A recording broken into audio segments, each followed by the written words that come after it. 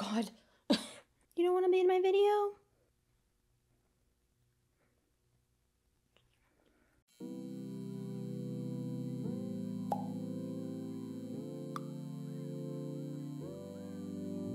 My cat is so big now, and he's in his biting phase. But I just love him. Hello everybody, welcome back to another YouTube video. Today we're going to be talking about Percy Jackson Season 2 and what I think is going to be in each episode of the show. I did something kind of similar to this back when Season 1 was coming out. They gave us like a list of the episode titles, and so I took that and tried to figure out what was going to be in each episode. So when we get the official episode titles for Season 2, I'll probably make another video actually trying to break down what's going to be in each episode. But this video is going to be me trying to figure it out and guessing before we even know what the episodes are going to be called. And I'm actually kind of excited to do this because I think it's going to be interesting to look back on this once we figure out what the episode titles are called, so I can see if I was right or if I was really off. We'll see. Another reason I want to do this kind of different type of Percy Jackson video is because this upcoming weekend is D23 in Brazil, and Percy Jackson has a panel there, so fingers crossed we get footage this weekend. That would be insane if we got like real solid footage from Season 2. It's literally all I've been thinking about for the past week.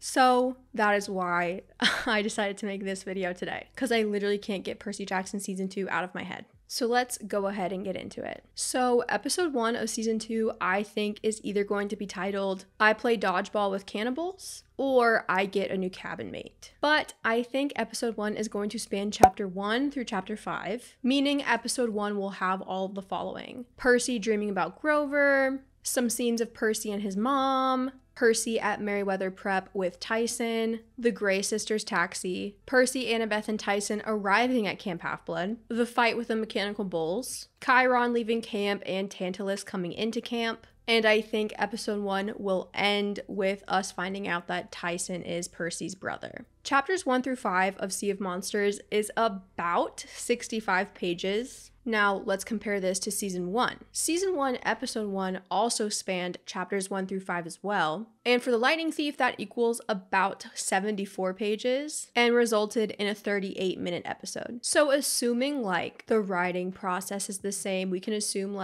kind of assume X amount of book pages equals X amount of screenplay written. So if right now we only have 65 pages as opposed to 74 pages, what I'm working with is that the runtime of episode 1 would be shorter than Season 1, Episode 1. However, I think this leaves time in episode 1 of Season 2 for them to add in maybe a flashback scene of Thalia, Luke, and young Annabeth, which is something you guys know I've really been wanting, or it gives them time to just add more camp scenes, which I would also really love to see. I know a lot of people wanted more like moments at camp from Season 1. I just think that chapters 1 through 5 is like a good amount to span episode 1. I think it's good that episode 1 would not end once Percy gets to camp, because then that would be a little bit too similar to Season 1. Plus, I feel like it's really important to like end your first episode of your season with like a really good cliffhanger to really pull people in.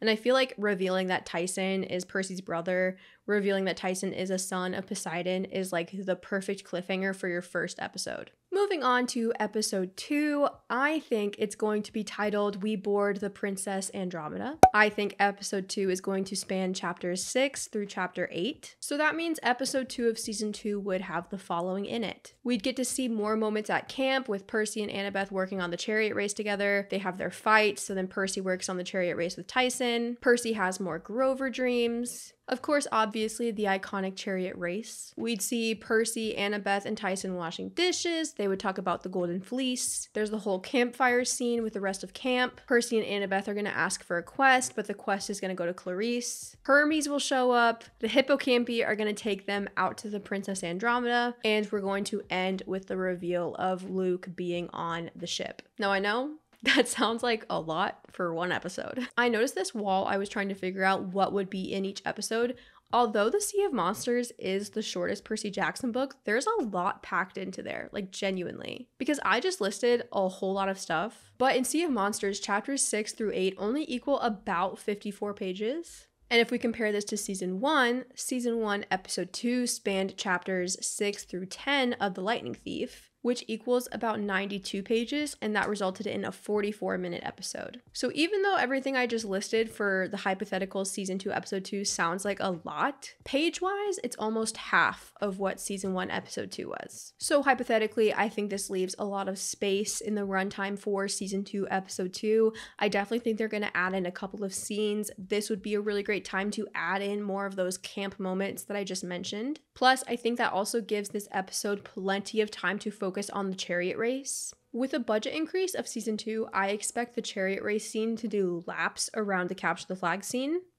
No pun intended. I also think that instead of the Hippocampi picking up Annabeth, Percy, and Tyson like at camp and bringing them to the Princess Andromeda, I think they're gonna add a lot to this scene, and Sally Jackson might actually have to drive the three of them to Port Jefferson to get to the ship instead. And for more explanation on that theory, you can go and watch my last Percy Jackson video if you haven't seen it yet, where I talk a lot about stuff that we've seen behind the scenes of them filming out in Canada. So although my hypothetical season 2 episode 2 only covers 3 chapters of the book, there's a lot going on in these 3 chapters, and I definitely think it's more than enough to span a whole episode and easily get up to a 40-minute runtime. Not to mention, if they do a double episode premiere like they did with season 1, the reveal of Luke being on the Princess Andromeda at the end of episode 2 would be a phenomenal cliffhanger. Moving on to episode 3, I think it is going to be titled, I Have the Worst Family Reunion Ever. I think episode 3 will cover chapters 9 and 10, meaning that all of this would happen in season 2, episode 3. They're on Luke's ship, so we get to see Luke talking to Percy and Annabeth. We find out that Luke poisoned Thalia's tree. The trio escapes the ship on a lifeboat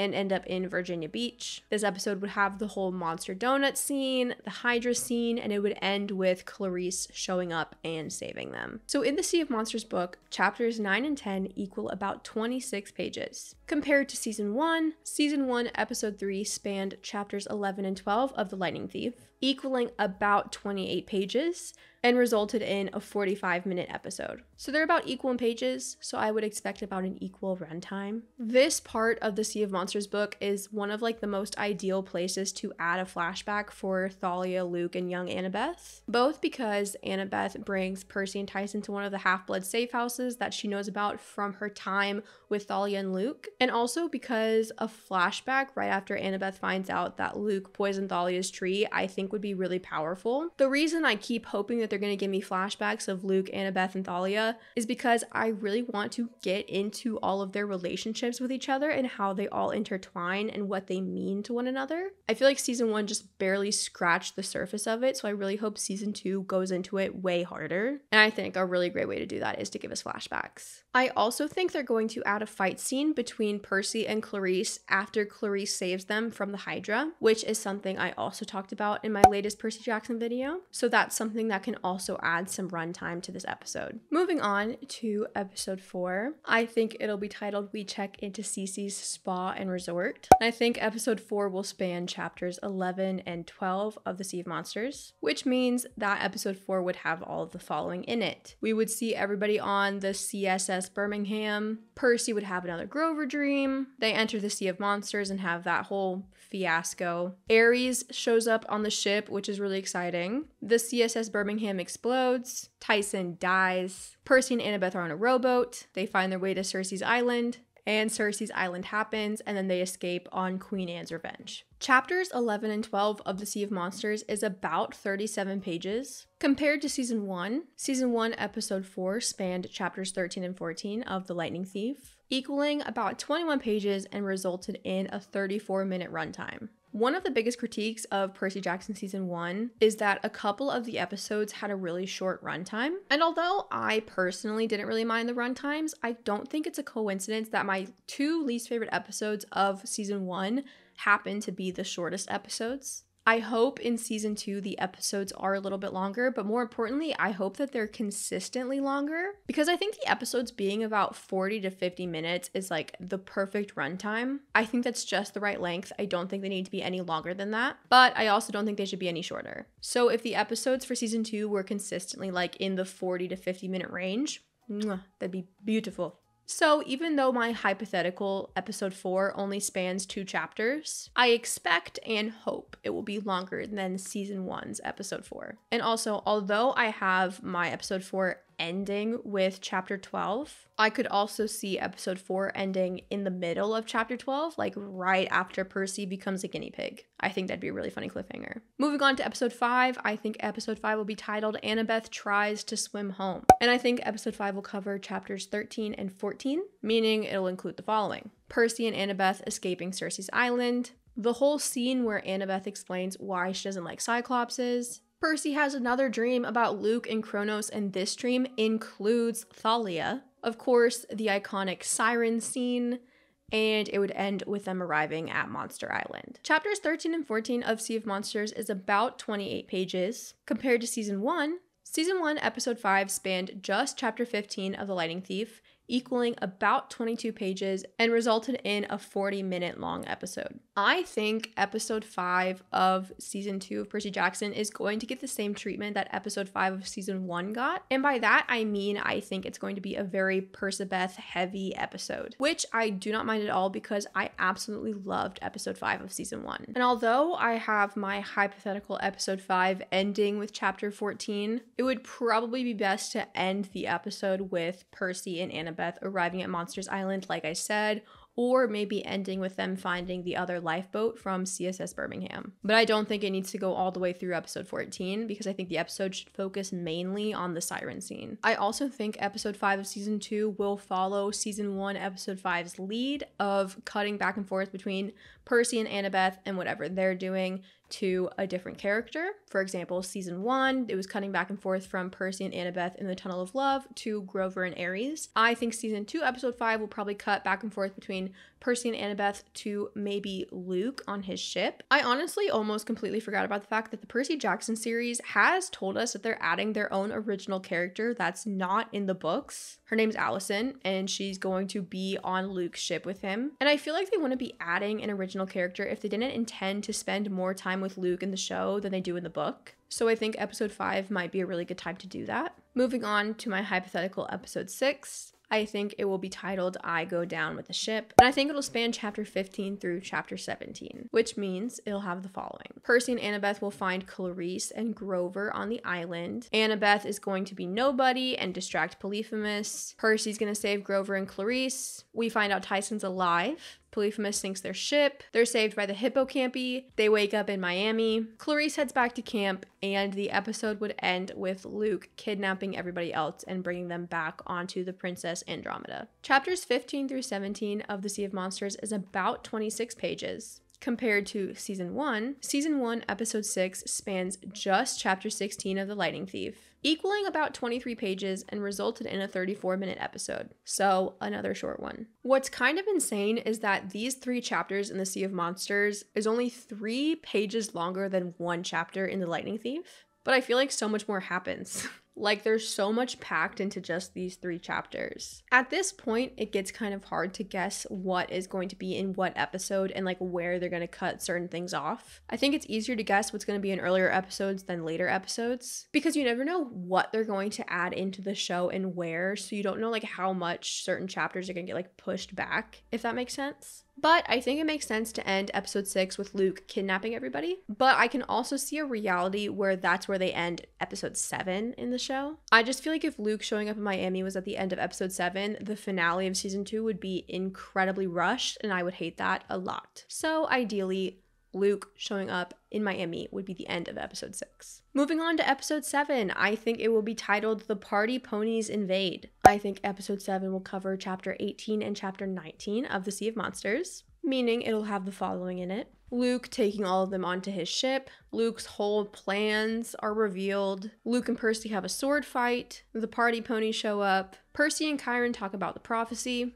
Chiron reveals that Kronos is his dad. The party ponies bring everyone back to camp. The fleece is placed on Thalia's tree. We see Hermes again. And Percy gets a letter from his father, Poseidon. Chapters 18 and 19 of The Sea of Monsters equals about 27 pages. Compared to Season 1, Season 1, Episode 7 spanned chapters 17 through 19 of The Lightning Thief, equaling about 53 pages, and resulted in a 41-minute long episode. I don't think all of Chapter 19 of The Sea of Monsters is going to be in Episode 7. I think ideally I would expect Episode 7 to end with Percy getting that letter from his dad, and then the second half of Chapter 19 would be in the finale, which we're about to get into right now. Episode 8, and the final episode of Season 2, I think will be called The Fleece Works Its Magic Too Well. I think episode 8 will cover chapters 19 and 20 of The Sea of Monsters, meaning it'll have the following in it. We'll see the second chariot race happen, which is the back half of chapter 19 that I just mentioned. We're also going to get the Percabeth cheek kiss, which I think is perfect for the finale. Tyson goes to work for Poseidon. Percy has another Chronos dream, and Percy also dreams of Poseidon. And last but certainly not least, we find out that Thalia is alive. Chapters 19 and 20 of The Sea of Monsters equals about 24 pages, give or take, because I'm dividing chapter 19 in half. Compared to Season 1, Season 1, Episode 8 spanned chapters 20 through 22 of The Lightning Thief, equaling about 21 pages and resulted in a 42-minute long episode. The ending of the Sea of Monsters book is so iconic, from the Percabeth cheek kiss to Thalia being alive. I don't want this finale to feel rushed